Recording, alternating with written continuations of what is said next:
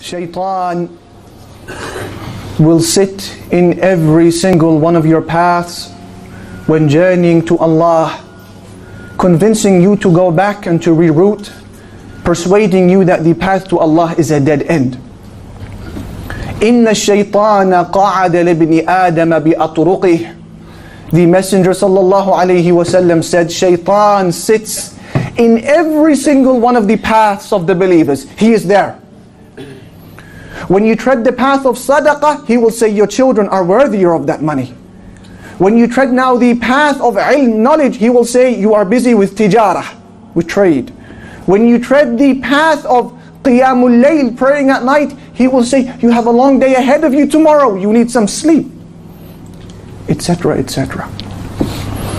And one of those paths that shaitan is certainly set on, wanting to derail you and persuading you to go back.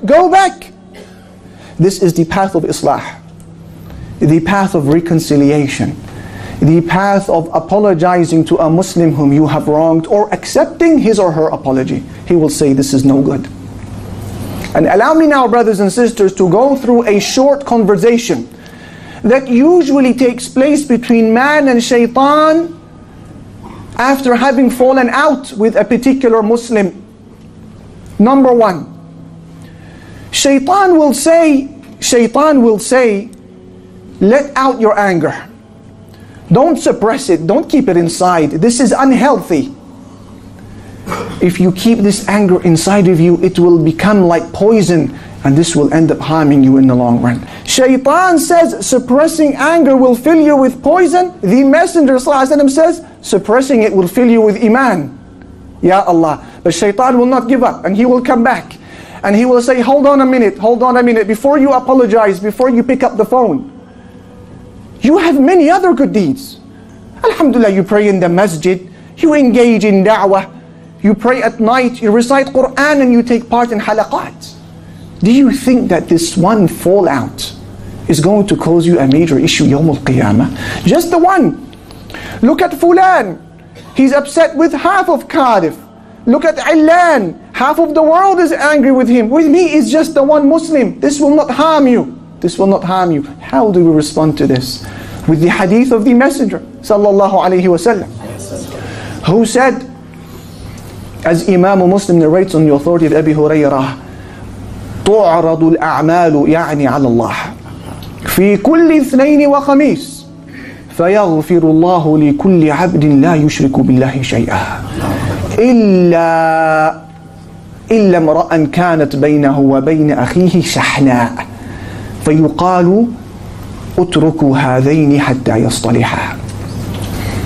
Every Monday and Thursday, the Prophet ﷺ says, the deeds of people are presented to Allah, and therefore Allah forgives the sins of every human being who does not associate partners with Allah.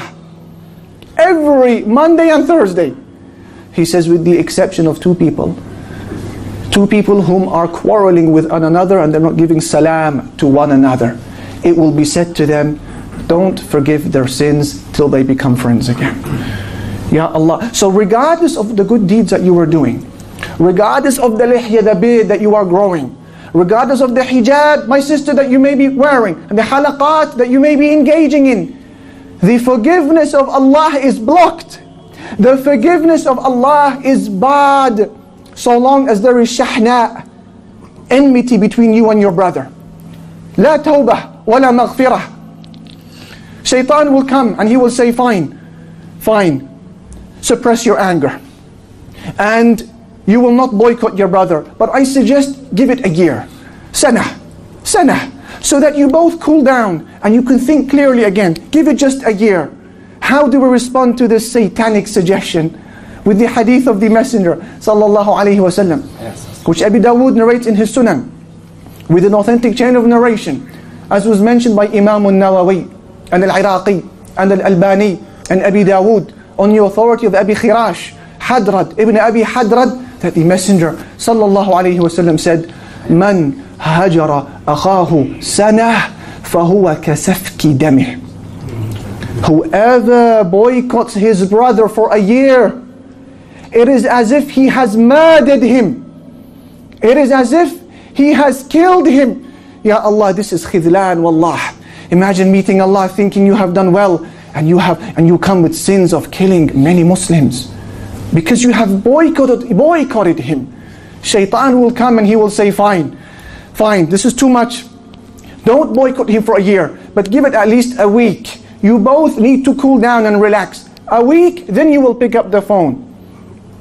Usbu'.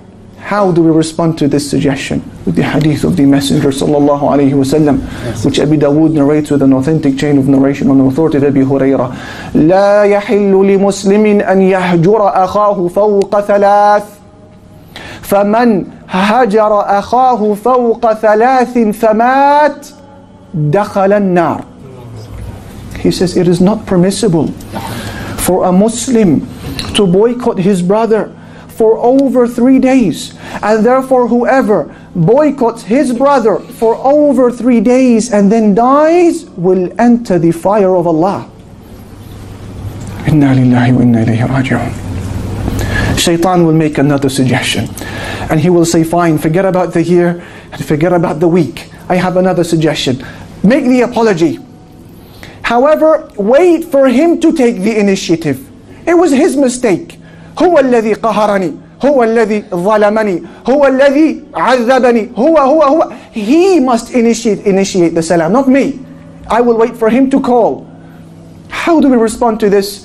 With the hadith in Sahih al-Bukhari and Muslim on the authority of Abi Ayyub al-Ansari, that the Messenger sallallahu alayhi wasallam said, وَخَيْرُهُمَا الَّذِي يَبْدَأُ بِالسَّلَامِ. The best of those two quarreling people is the one who initiates salam first.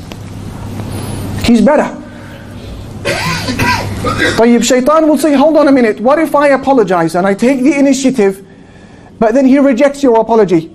Your effort was wasted. That was totally pointless. How do we respond to that? With the hadith of the Messenger sallallahu alayhi wasallam, which Abi Dawood narrates on the authority of Abi Hurairah, that the Messenger sallallahu alayhi wasallam said, لا يحل لمؤمن أن يهجر أخاه فوق ثلاث فإن مرت به ثلاث فليلقه فليسلم عليه. انظر إلى الشاهد الآن. قال عليه الصلاة والسلام فإن رد عليه السلام اشتركا في الأجر. الله أكبر. وإن لم يرد عليه فقد باء بالإثم وخرج المسلم من الهجرة. He says it is not permissible for any believer to boycott his brother for over 3 days. If over 3 days pass, you must meet your brother and you must give him salam. He says, however, if you give your brother salam and he rejects you, this is what we need from the hadith. If you meet your brother, you give him salam and you apologize, you say samihni, and then he rejects you, he says the sin is upon him. And you are no longer sinful. You are no longer sinful. You have been excused. However, if he accepts your salam, both of you are rewarded. Walillahi alhamd. Allahu Akbar. Shaitan therefore will make one last plea. He will make one last effort because he is set on the path of Islah. He wants Jahannam for us because he knows where he is going. He will say, hold on a minute, what will happen to your karamah? What will happen to your honor, your izzah, your dignity? If you apologize and then he rejects you, where is your honor then? You've lost it. And that's a point scored against you.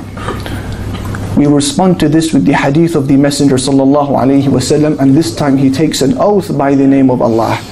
He says, Wallahi, to show you the seriousness of what he is about to say.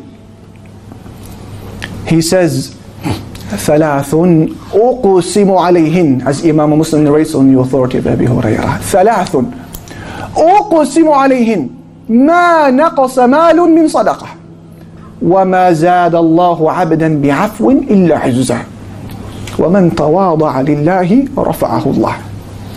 He says, whenever a person, he says 3 things, I take an oath by the name of Allah Almighty that they will happen. 3 things, they will happen, wallah.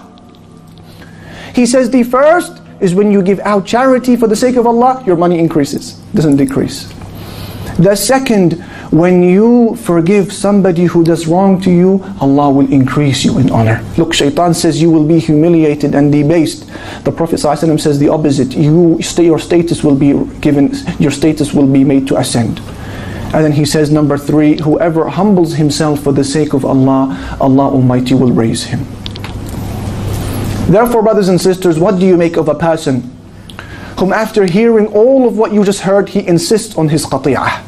He is insisting on boycotting his brother, his sister. What do you make of such a person after he had heard all what he has just heard? Surely this is a person who is mutakabbir, arrogant. This is a person who is mayyitul qalbi, his heart has died. A person la yuridul jannah wa la yakhafu min an-nar. A person who does not want paradise and certainly is not afraid of the hellfire. Therefore, brothers and sisters, let us be easy, let us be simple, and let us remove every obstacle between us and paradise before we meet Allah, because we have enough to be asked about as it is. Remove every obstacle you can, and accept apologies when you can, and remove all of these differences with Muslims whilst you can. We have enough to be asked about Yawm al-Qiyamah. Don't be a difficult to repair person. What does that mean? I will conclude with this. Ibn Hibban, he mentioned in his book Rawdatul Uqala, that Al-A'mash, Sulaiman ibn Mahran, he said that Al-Sha'bi, Amir ibn Shurahbil, he said, Inna kiram al-nasi.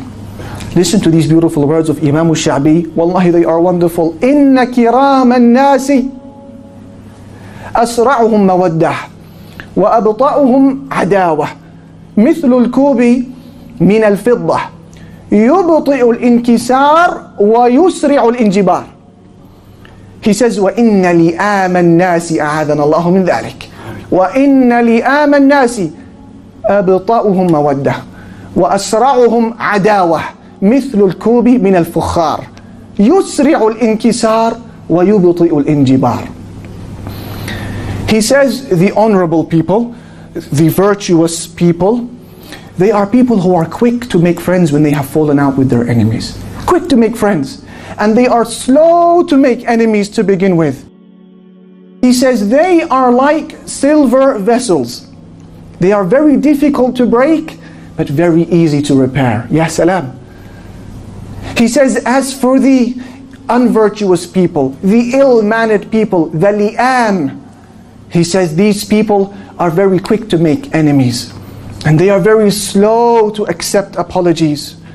He says these people, they are like vessels of glass, quick to smash, quick to break, but very difficult to repair. Therefore, ikhwani and akhawati, what is the conclusion? The conclusion is, فَمَنْ عَفَى وَأَصْلَحَ فَأَجْرُهُ عَلَى اللَّهِ. Whoever forgives and whoever pardons, his reward will be upon Allah. The conclusion is, وَإِذَا مَا غَضِبُوا هُمْ يَغْفِرُونَ. Allah says they are the people who, when they become angry, they forgive.